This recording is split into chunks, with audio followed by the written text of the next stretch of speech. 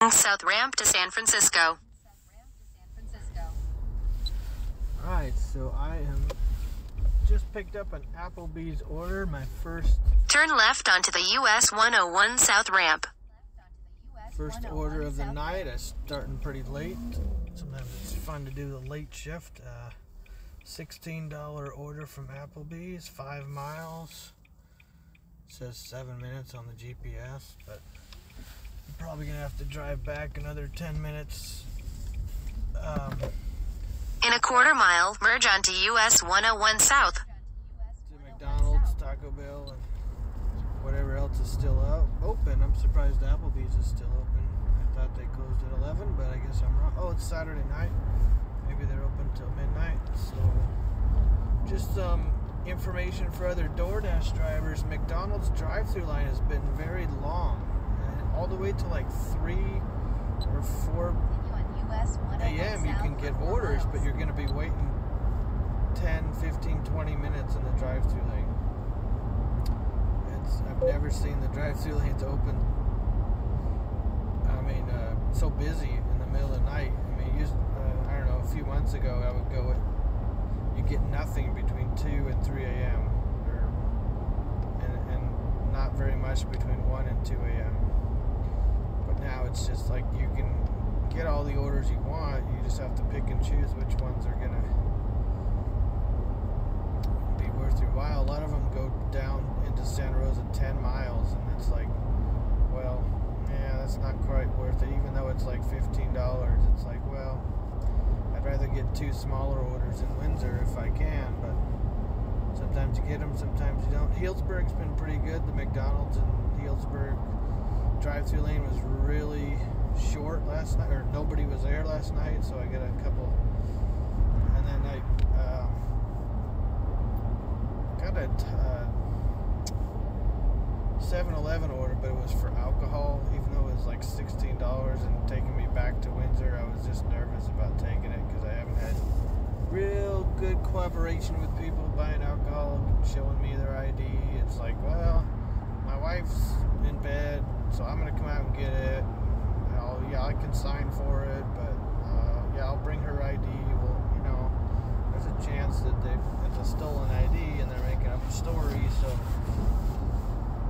probably wouldn't get in trouble, but I'm just overly cautious. I would hate to lose my job as a DoorDash driver because I love it so much. I really, it sounds funny, but In 2 miles, take exit 494 for River Road toward Calistoga. I delivered an order last night to a couple young dudes, young men, whatever you call them, and I got a $10 cash tip. It's pretty rare, you know. That was really nice. He even came out to the street to get his food, and he's, you know, it was in a big apartment complex. It's sometimes hard to navigate over there on, where is it? Shiloh Road. I forget the name of the place. World Mark or something. But a lot of buildings, 3 stories, 9 different buildings or 10 different buildings, and they're not labeled very well. You have to really look. But I think I finally got it figured out or memorized. So almost. Building number 6, you kind of go around the back on the 17th hole drive. Building number 9's on the right side. Building number 3 is on the left side. If you kind of know that, you're in better shape than you would be just going there. They've got to have a map. It's just for some reason it doesn't jump out at me when I drive in there. So I should probably take a picture of it and post it on my website for other people to look at. In half a mile, take exit 494 for River Road toward Calistoga. Anyway, so I got this, looks like I'm going to Sutter Hospital. That makes me feel good. Maybe I'm helping out a nurse or a doctor working the late shift, so. Take exit 494, then keep right at the fork. This exit, right? Okay, I didn't think I was taking this exit. Maybe, oh, it's River Road. Okay, yeah. Keep right at the fork, then turn left onto River Road. Really close to this. Wow. Okay, yeah, it's right there. So anyway, Turn left onto River Road. Signs for Cultural Arts Center. I am starting to ramble, but that's... In half a mile, turn right onto Hospital Event Center. What everybody seems to be doing these days is just rambling. I don't even know what the definition of rambling is anymore. I just do it so much, that's all I do.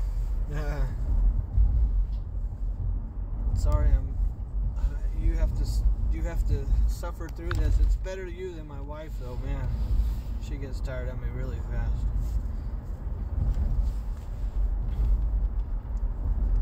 So anyway, yeah, if you're gonna be door dashing late night, Taco Bell is a pretty good bet. You can usually get 2 orders from Taco Bell, whereas McDonald's you never get 2 orders. I don't know why. Anyway, I gotta think about what I'm doing here, make a nice drop off, so I am going to end this video.